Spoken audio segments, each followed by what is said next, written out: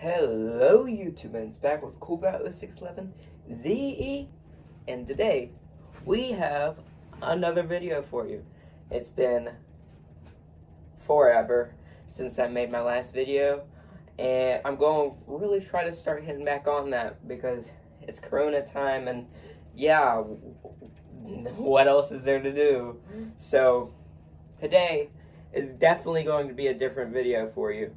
I've been learning how to do some yo-yoing lately, and I figured, why make myself the only good yo-yoer? So, I'll pass my tricks on to you, and let you learn how to yo-yo with me.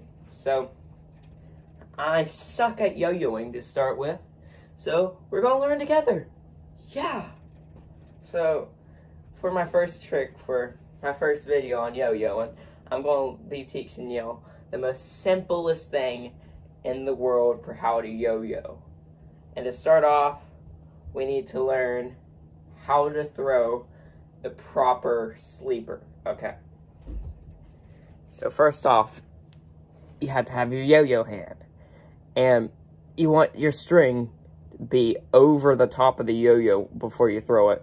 So don't have it this way where the yo-yo is pointing inside, but have it this way. Okay. So that's one of the biggest things that you have to do. Another thing you got to do is you got to take your loop and you got to push the string through the loop so it looks like this. And then you just stick your finger through that because that makes your string more proper and it just makes the string not fall off, which is a very big thing because if not, you're going to have your yo-yo going through the window, okay? So, yeah, that's a pretty big deal. So, another thing is, you're going to have to get a good yo-yo. So, I used to have this yo-yo. This yo-yo's trash. You don't want that, okay? So, this yo-yo cannot sleep. Being able to have your yo-yo sleep is a very big thing that you have to be able to do for basically every trick that you learn on the yo-yo. It can lead you into the most known tricks in the world, like baby in the cradle and like walk the dog and stuff, which I'm going to be teaching y'all how to do in a future video, maybe. We'll see. Yeah.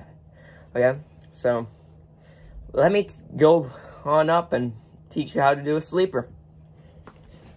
So, make sure you have your yo-yo like this, where the string's over it. And all you want to do is make kind of like an L. And then just fling your wrist out, like this. And then you just let go, then you got a sleeper. That sleeper really sucked, but you got to make sure that it's very straight. You just want to have a very straight throw, unlike that one. But like this one's a better one, a little bit. Well, that's basically the only thing you gotta learn for how to do a sleeper. There, perfect. Okay. Then you just tug right on up, and the sleeper comes back to you.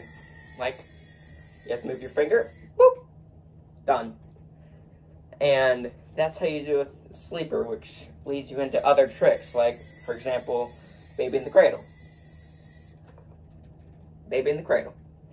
Another thing you can do is, you can learn how to do a sleeper going this way, which is like an underhand.